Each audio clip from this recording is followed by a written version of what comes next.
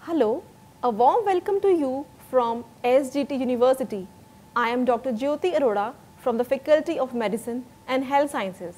Today we will be learning about the topic blood grouping. Blood grouping is all related to only one type of blood cell, that is red blood corpuscle. Let us know about antigens. They are also called as agglutinogens. These are basically the proteins present on the surface of red blood corpuscle. There are more than 400 antigens known till date. On this basis, there are more than 30 blood groups known too. But the important antigens are A, B and RH. In blood group A, antigen A is present. In blood group B, antigen B is present. Blood group AB has both antigens A as well as B, while the blood group O has neither antigen A nor antigen B. The terminal sugar present in antigen A is N-acetyl-galactosamine and in antigen B it is D-galactose. This ABO blood grouping is significant in hemolytic disorders in mismatched blood transfusion. Next important antigen is the RH factor, also called as D antigen. If RBC surface has this RH factor, then the blood group is said to be RH positive. If the RBC surface is devoid of it, then the blood group is said to be RH negative. It is important in the hemolytic disease of the newborn. Coming to the topic of antibodies. They are also called as agglutinogens. These are the substances present in blood that cause the particles to coagulate and aggregate. This way they change the fluid-like state of the blood to a thickened mass in solid state. This is how the antibodies look like under electron microscope. The different types of antibodies present in plasma are anti-A antibody, anti-B antibody and anti-D antibody. In blood group A, anti-B antibody is present in plasma. In blood group B, anti-A antibody is present in plasma. In blood group AB, neither antibody is present. Blood group O has both anti-A as well as anti-B antibodies. On the other hand, anti-D antibody, also called as anti-RH factor, is present in no one naturally, unless RH incompatibility arises, maybe because of mismatched blood transfusion or in case of RH positive fetus in RH negative mother. Thus, on the basis of presence or absence of antigens A and B, the blood groups are of 4 types. Further, the presence or absence of RH factor makes these blood groups of 8 types. That is, O negative, O positive, A negative, A positive, B negative, B positive, AB negative, AB positive. Karl Landsteiner was an Austrian biologist, physician and immunologist. He was the very first to distinguish the main blood groups. He developed the modern system of classification of blood grouping in the year 1900. For this great achievement, he received Nobel Prize in Physiology in 1930. He stated a law related to blood grouping called as Landsteiner law. This law has 2 parts. The first part is applicable to all the blood groups, while the second is applicable only to ABO blood grouping. The first part of the law states that if an antigen is present on RBC of an individual, then the corresponding antibody must be absent from plasma.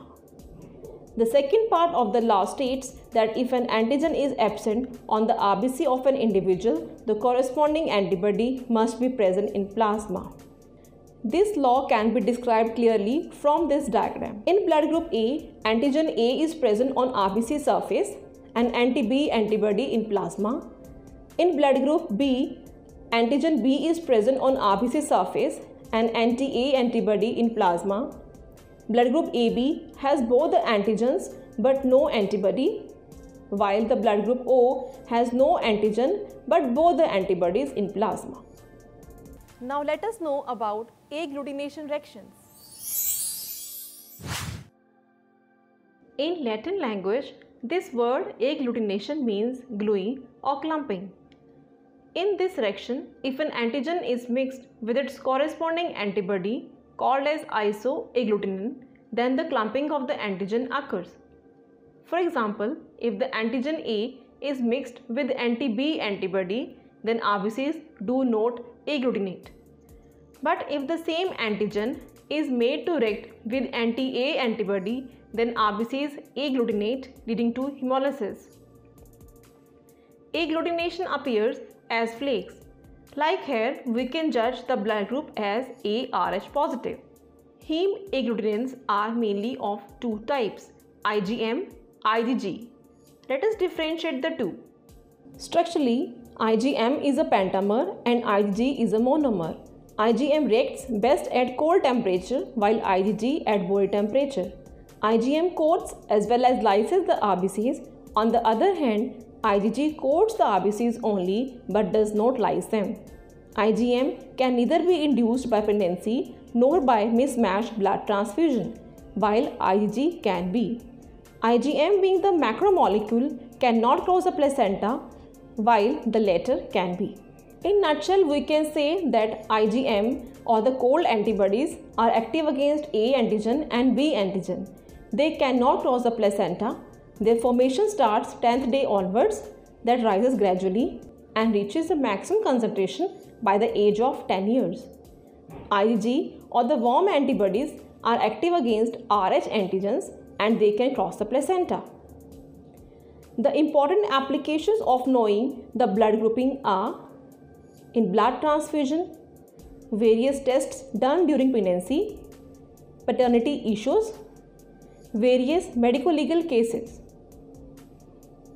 The important indications of blood transfusion are blood loss, maybe in roadside accidents or surgery, various blood disorders, for example aplastic anemia where the bone marrow fails to produce sufficient RBCs, leukemia where the bone marrow is all infiltrated with leukemous cells, various clotting disorders, for example hemophilia, severe anemia,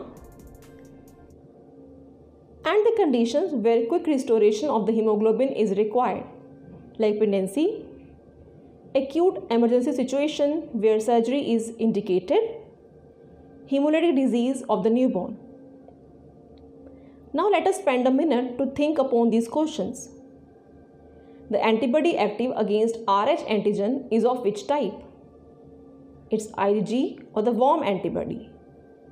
Any blood clotting disorder where blood transfusion can be indicated? Thalassemia. Any indication of blood transfusion in newborn? It's hemolytic disease of the newborn. So today we covered the topic blood grouping, and the next time we meet we will be discussing about the topic immunity. Keep learning, keep growing. See you next time.